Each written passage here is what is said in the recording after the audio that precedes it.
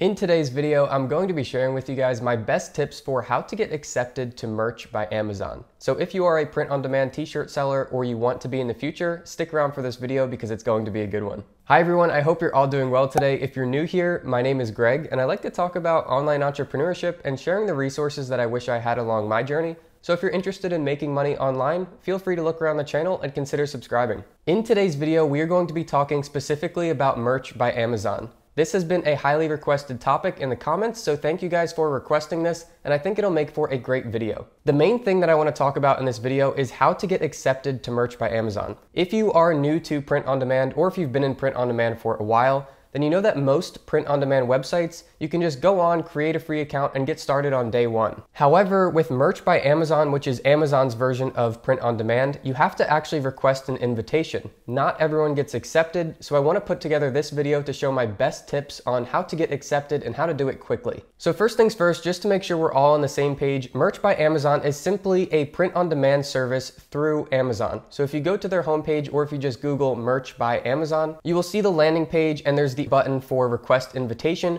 but you can read a little bit about Merch by Amazon's program and how it works on this landing page. Essentially, if you're familiar with Teespring or Redbubble, the other big players in print on demand, Merch by Amazon works the same way. You create the designs or the artwork, you upload it to the website, and then whenever someone purchases that design on a t-shirt, Amazon will then print it and ship it out to them. Another cool feature with Merch by Amazon is that they have Prime shipping. So most people have a Prime membership on Amazon, so they get free 2-day shipping on the items that they purchase. Now, very briefly, before we move into the requesting an invitation and the tips on all of that, I did want to just note that Merch by Amazon is a great print-on-demand program, and I always recommend it for the main reason of Amazon has a huge client base already. People are very familiar with purchasing things on Amazon, so that works in our favor. If we create a t-shirt design and we upload it to Amazon, people are familiar with that environment and they're not afraid to make a purchase. So now let's get into the good stuff in this video, the actual tips on how to get accepted to Merch by Amazon. As a side note, if you guys do enjoy this video and you've liked the other ones on the channel, I always appreciate the thumbs up. So if you can click that, thank you so much in advance. All right, let's get right into this. So once you click that request invitation button, it's going to have you log into Amazon. So if you already have an Amazon account, you can simply sign in there.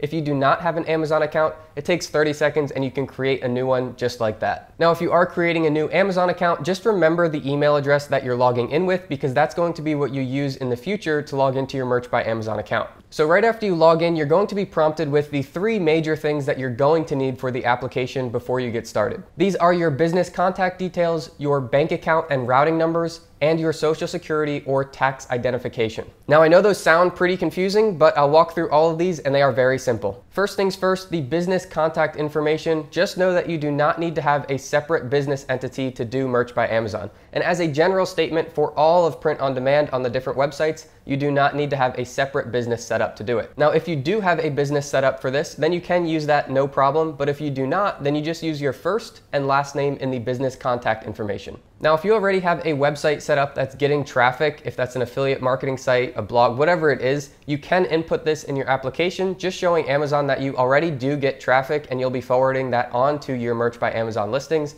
But if you don't have a website, don't sweat it at all. You don't have to put anything in here. And then moving on to bank account and routing numbers, this is a really important one. So what they're looking for is that they can actually pay you. So you have to select your country or region, and not all countries and regions are supported yet. So if your country or region is already in the list that they support, then you can just select it and go through the prompts. That'll be very easy to input your bank and routing number information. However, if your country or region is not in the supported list yet, then you have to do one extra step. What this extra step is going to Payoneer.com and you can create a free account there. It's very similar to PayPal if you've heard of PayPal before, and you can set up a free account and it's basically made for international payments. So all you have to do is go to Payoneer.com and apply as an individual and then wait a couple days until you get accepted. And then once Payoneer accepts your account, you just have to go to Global Payment Service and then select United States, and then you'll have an account number and routing number right there. That's what you can input on your Merch by Amazon application. So moving on to the third thing here, this is social security and tax identification. Now, if you are located in the United States, this will be very straightforward for you. You just fill out the information that they're asking for. However, if you're located outside of the United States, you may not have this specific information. Just put some type of identification, whether that's your local tax-paying identification. It's different for different countries and regions, and they do have more information. You can click the little eye icon, and it'll give you more information of what's supported and where. but if you have some kind of specific identification for you in your country or region, that's what you want to put in the application. And if Amazon needs more information, they will contact you for that, but just put in some type of ID that you have. So that should cover the 3 big logistical parts of the application, but now we're moving into the part that really determines if someone's going to get accepted or not, and this is what Amazon's looking at as long as the logistical things check out. So what this is the additional information section. This is extremely important, and I'm going to go over my top tips for what you need to put in this section. So I've got 7 things that you need to focus on for what to put in this section. First things first is if you have any type of traffic that's coming to a website, an Instagram page, a YouTube channel, anything, you want to note that in this application and let them know that you already have traffic coming to you that you are going to be forwarding on to Merch by Amazon. In Amazon's eyes, what this means is you are going to be bringing additional traffic to Amazon,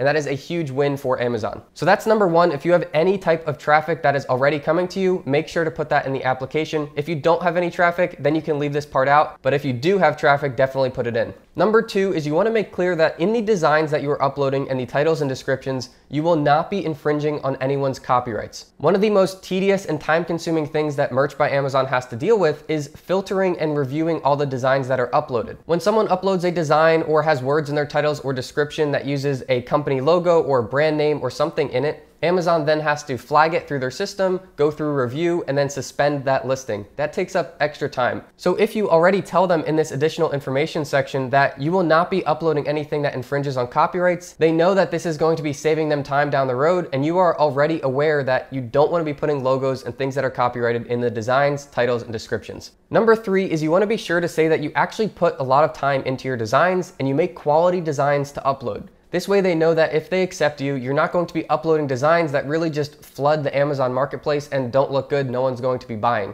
They want to know that you're uploading quality designs, so make sure to say that in your application. From all the graphic design tools that I've shown you guys on this channel, you really are creating and uploading quality designs, a lot better than most people that don't have access to these tools. So whether you know it or not, it's a very true statement, and that's why you want to include it in your application. Number 4 is if you already have designs ready to upload, make sure to put that in your application. If you guys are already using the other print-on-demand platforms, Teespring, Redbubble, and you've already used the graphic design tools to create designs, then you probably have them sitting in a folder ready to upload.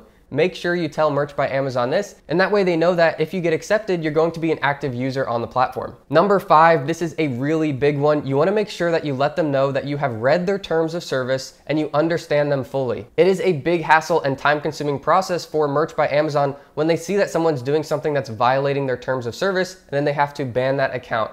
So by you telling them in this application that you've already read the terms of service and you understand them and you're not going to be an issue going forward, it takes a lot of risk off of them accepting you, and it gives you kind of a leg up in this application. Number 6, this is another big one and kind of an overarching one, and that is make sure that you do not have grammatical errors in your application. Look over this additional information section a few times before you submit it to make sure that everything makes sense, there's no grammatical errors, and it looks professional and looks like you put time into this application. And number 7, this is the biggest tip that I can give you, and that is to not come off as if you are begging for them to accept you. You want this additional information section to have the vibe of you are the one bringing value to their marketplace. You don't want it to be, please accept me, please, I really need this, I need to make money, I need to make extra income.